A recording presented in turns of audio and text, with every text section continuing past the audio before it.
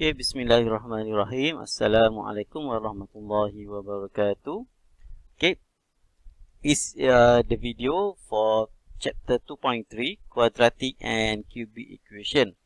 Okay, so at the end of this lecture, student will be able to solve quadratic and cubic equations, solve equations involving sets that can be transformed into quadratic equations. Okay, so first we look at 2.3.1 about quadratic equation. Okay, as usual, we have a quadratic equation that has the highest degree of x squared, where the a cannot be equal to 0, plus bx plus c equal to 0, and a, b, and c is the element of our real number, and a cannot be equal to 0. Okay, so from that general equation, a general form, we do a completing the square method, okay, on the equation. Okay, we factorize out the a from the equation, and then finally we will have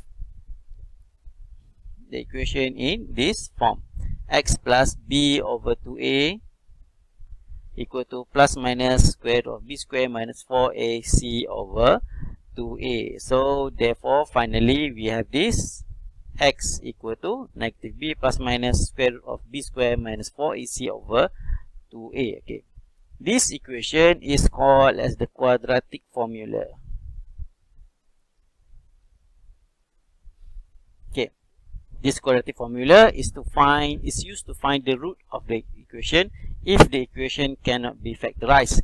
So that's mean if you do factorization from your calculator, you find out that the answer for the value of x has a very long decimal points. Okay, so instead of using that method, so you need to use this quadratic formula to find the value of x. Okay, let's look at an example. Our example A, which is 2x squared plus 3x minus 4. Okay, from this equation we can identify that A is equal to 2, B equal to 3, and C equal to negative 4. Okay, then we base on the equation of quadratic, that is x equal to negative b plus minus square root of square root of b square minus 4ac over 2a. Okay, so we substitute the value into the equation, so that gives us negative 3 plus minus square root of 3 square minus 4 to negative 4 over 2. Okay, so from here we will have negative 3 plus minus 9 plus 32 over 4, and lastly we have negative 3 plus minus square root of 41 over 4. So from here we can calculate that we have two answers, one for a positive square root and another one is for negative square root. So the answer gives us equal to 0.8508 or negative 2.3508. So this is the root for the equation 2x squared plus 3x minus 4.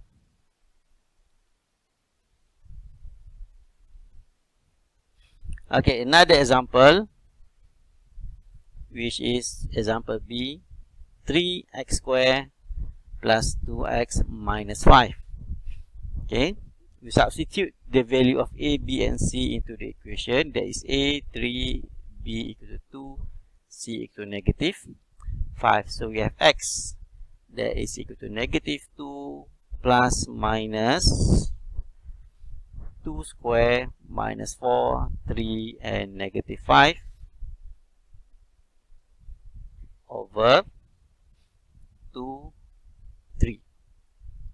So we have negative 2 plus minus, we calculate the numbers under the square root, and that gives a square root of 64 over 6.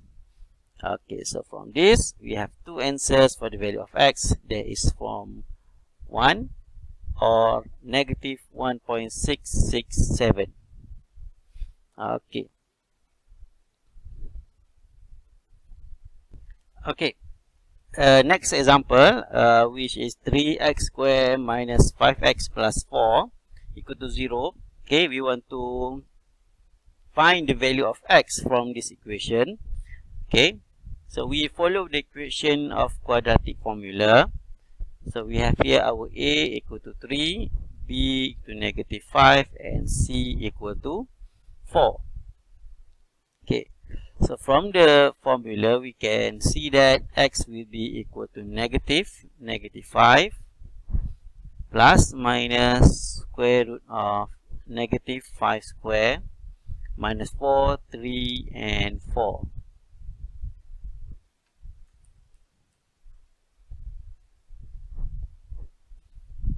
Okay, so that it will be over 2, 3. Okay, then we solve it. It will be positive 5 plus minus square root of negative 23 over 6. Okay, so from here we know that we cannot square root a negative number. So what we can do is that we need to know that imaginary number, imaginary I, is equal to square root of negative 1 from topic of complex number. So it will be equal to 5 plus minus square root of negative 23. We factorize out that negative 1, sorry. So right here will be 23 bracket negative 1 over 6. Okay, then we know that I will be equal to square root of negative 1. So we can substitute this equal to I. So then we have 5 plus minus square root of 23 I over 6. Okay, so now this is our final answer. Okay, just now we have seen about quadratic equation. So now let's move to 2.3.2 about cubic equation. 2.3.2 about cubic equation. Okay, so cubic equation exists in the general form of ax cubed plus bx squared plus cx plus d. Okay, the highest degree of x must be in the power of 3. Okay, so a cannot be equal to 0, and from that we know it is a type of cubic equation. Okay, so in this subtopic we will learn how to factorize a cubic equation since it is in the degree power of 3. Okay, for example A, we have px equal to 2x cubed plus 9x squared plus 7x minus 6. Okay, is in the degree power of 3. So what we need to do first, we need to guess the one of the factor for this equation. Okay, and then once we know the factor, we need to do a long division so that the degree can be reduced to the power of 2. Okay, how can we guess the factor for this equation? Is we look at the d of the cubic equation. Okay, so our example A has a d that is equal to negative 6. Okay, in order to find the factor of px, we need to find the factor of the negative 6. So negative 6 factor of negative 6.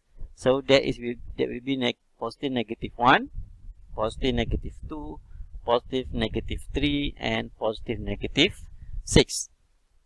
Okay, so we have to try out one by one by using factor theorem.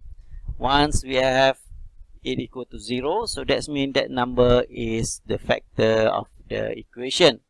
So first, let's try p positive 1. We substitute 1 into the equation. So we have 2, 1 cubed plus 9, 1 square, 7, 1 minus 6. So that's give us 2 plus 9 plus 7 minus 6. And the final answer will be equal to 12. So it is not equal to 0. Then P1 is not a factor of the polynomial. Okay, next we try with negative 3. So we substitute P negative 3 to negative 3 cube plus 9 negative 3 square plus 7 negative 3 minus 6.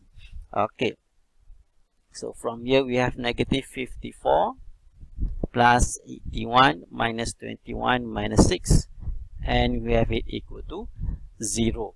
Okay, so based on factor theorem, when we substitute a number into an equation and it gives equal to 0, so that means that number is a factor of the equation. So we have negative 3, so that means we have x plus 3 is one of the factor for px, factor of px. Okay, so what we do next is to perform a long division. We take x plus 3 as the divisor. Okay, we take the px over x plus 3. So that is equal to x plus 3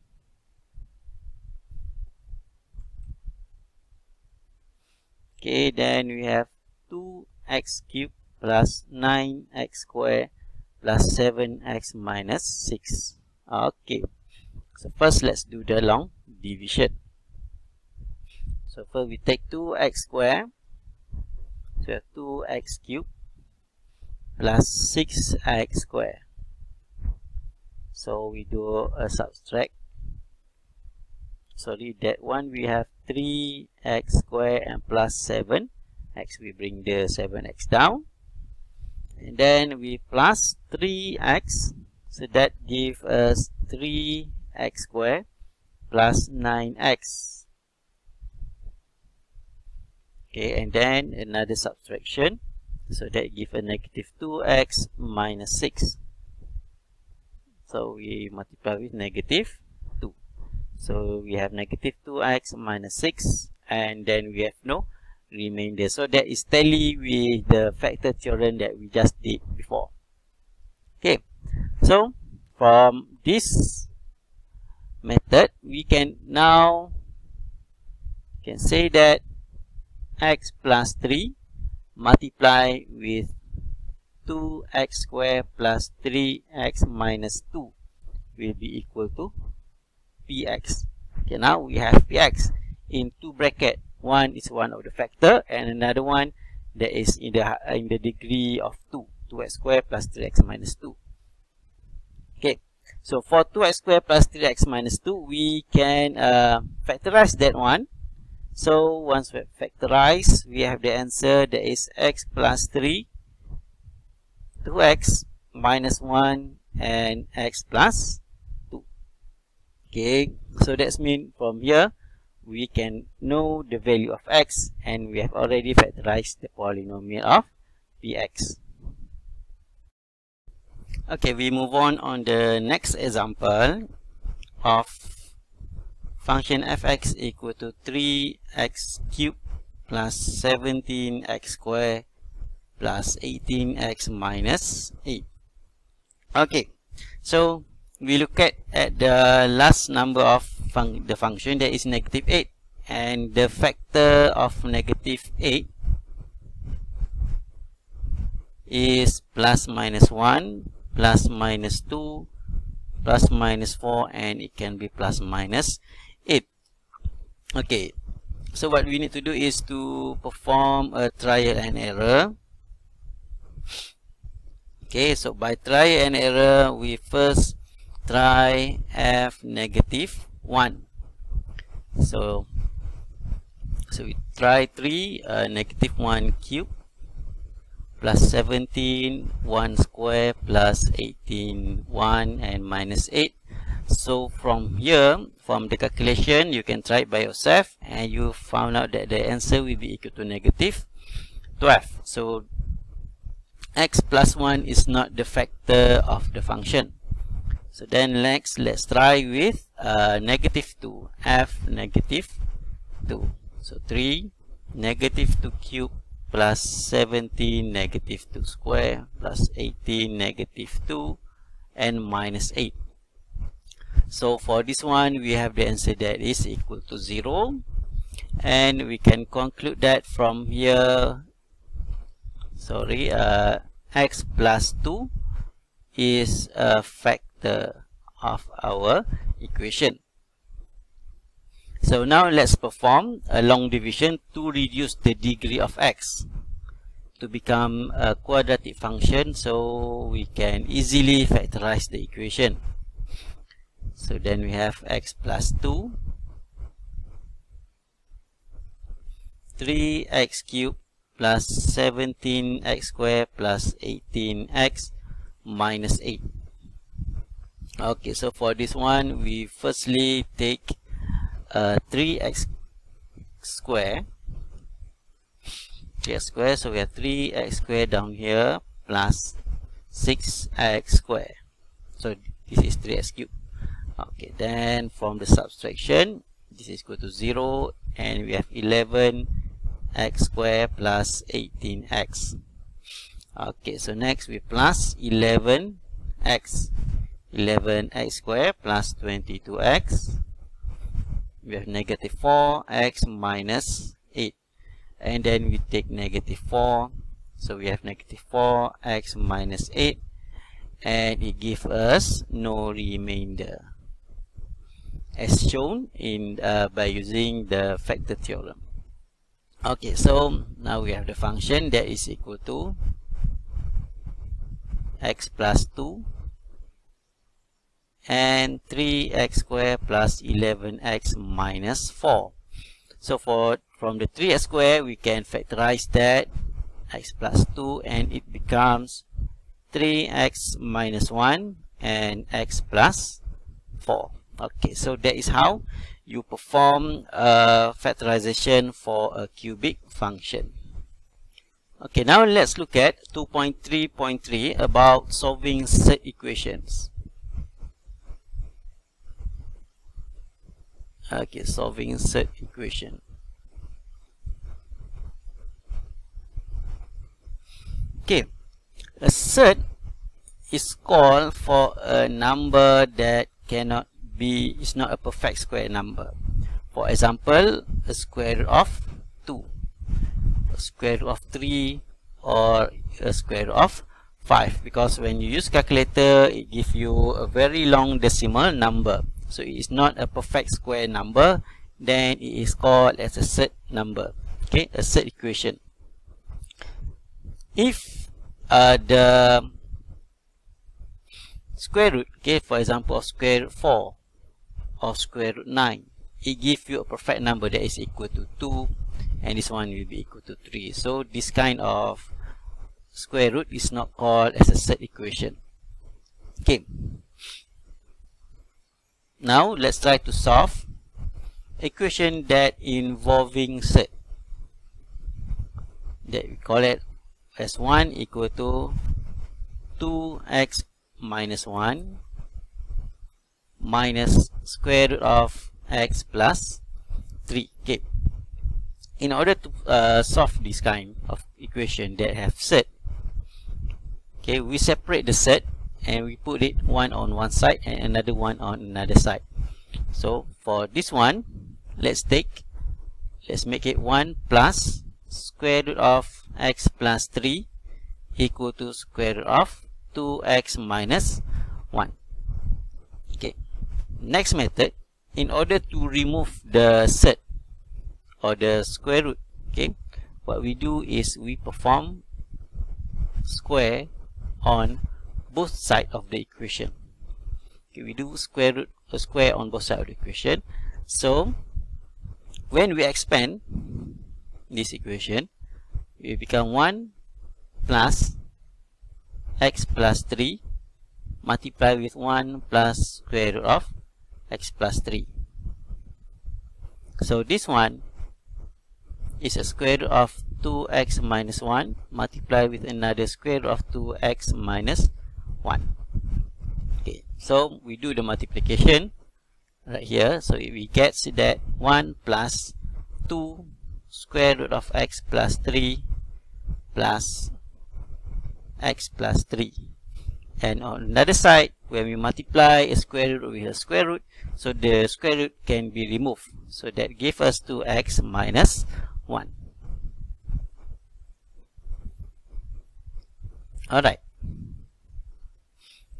Okay, so now we can see that we still have one square root left in the equation. So let it be 2 square root x plus 3. So for the other numbers, we gather it in one side. So that gives us 2x minus 1 minus 4. Okay, 1 plus 3 equal to 4 lah. So it comes from that. Okay, then we have 2 square root of x plus 3 and equal to x minus 5. Okay, so in order to remove the remaining square root, okay, we do the squaring both side method one more time. Okay, we do another squaring both side one more times, and that gives us 4 multiply x plus 3 and equal to x squared minus 10x plus 25. Okay, it's come from the expansion of both sides of the equations. Okay, so that then we have 4x plus 12 equal to x squared minus 10x plus 25. Okay, so now we gather all the things in one side of the equation. Then we have x squared minus 14x plus 13 equal to 0. Okay, so in order to find the value of x, so if x can be factorized, so just factorize the x. So x minus 1, then x minus 13 equal to 0. But if the equation cannot be factorized, then you have to use the quadratic equation formula to find the value of x. Okay, so from here, we can see that we have x equal to 1 and we have also x equal to 13. So we have two values of x. So, but first we cannot make a statement that these two are the answers. But what we need to do next is to try substitute the value back into the original equation. So the original equation is equal to 1 equal to square root of 2. So we do this first for x equal to 1. 2, 1 minus 1 minus another square root of 1 plus 3. So we have 1 equal to square root of 1 minus square root of 4. We have 1 equal to 1 minus 2, and then 1 equal to negative 1. So this is proven that wrong, that 1 is not equal to negative 1. So x equal to 1 is not the answer for value of x. Okay, then we try for when x is equal to 13. Okay, we substitute 13 into the equation. Square root 2 13 minus 1 minus 13 plus 3. So 1 equal to 26 minus 1 minus 16. So 1 equal to 5 minus 4. Then we have 1 equal to 1. So it is true, 1 is equal to 1. Then our only answer is that x will be equal to 13. Okay, then we write down here x equal to 13 only. Okay, now let's do a few examples from the reference book. Okay, example 2.17, page 47. Okay, you can turn on your reference book on page 47.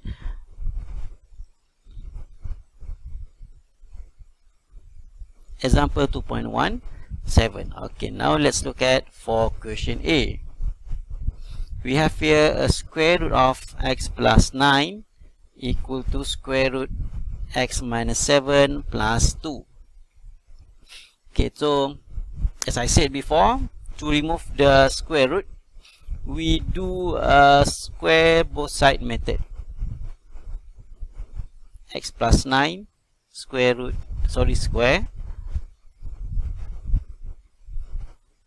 x minus 7 plus 2 square. So now we have x plus 9 equal to x plus 7 plus 2 x minus 7 plus 2 another x minus 7 plus 4. Okay, you can try it by yourself. Draw another bracket of square root x minus 7 plus 2, and then you multiply each of the component in the bracket. Okay, so now let's simplify the equation. That gives us a 9 plus 7 minus 4 equal to 4 square root of x minus 7. Alright, so we square one more time. We square both sides one more time in order to remove this remaining square root. So then we have 12 over 4 square equal to square root of x minus 7 square. So then we have 9 equal to x minus 7. Then we have our answer x equal to 16. Okay, since we only have one answer, then x equal to 16 is the answer. Okay, you can try to substitute the value of 16 back into the equation and make sure that it equal to both sides of your equation. Okay, next let's look at for example B. Okay, for example B, we have here so we have 5 over square root of x plus 1 minus 3 square root x plus 1 plus 2 equal to 0. Okay, so for this one, I bring the denominator of square root x plus 1 and multiply it with all the other components of the equation. So it becomes 5 minus 3 x plus 1 plus 2 square root of x plus 1 will be equal to 0. So we bring the others on both sides and left. So we bring the others on another side and only left to 2x plus 1 equal to 3x plus 3 minus 5. So from here, to remove the square root, we square in both sides. So 2 square root x plus 1 square equal to 3x minus 2 square. So from here, we will have 4x plus 1 equal to 9x squared minus 12x plus 4. Okay, so we can simplify this equation. So then it will become 9x squared minus 16x equal to 0. Okay, we can factorize out the x, so that gives us x and 9x minus 16 equal to 0. So we have two answers from this equation. So x equal to 0 and another one is x equal to 16 over 9. Okay, as what we did before, we have to test these two values of answer, substitute it back into the original equation. So 5 minus 3, 0 plus 1 plus 2 square root of 0 plus 1 equal to 0. So this one is for let x equal to 0. So then we have 5 minus 3 plus 2 equal to 0, and we have 4 that is not equal to 0. Then we can say that x equal to 0 is not the answer that we are looking for. So then we have let x equal to 16 over 9. Then we have 5 minus 3, 16 over 9 plus 1 plus 2 16 over 9 plus 1 equal to 0. We can complete this. So 5 minus 25 over 3 plus 10 over 3 equal to 0. And finally, we have the answer that is 0 equal to 0. So equal on both sides. So our only answer is that x equal to 16 over 9.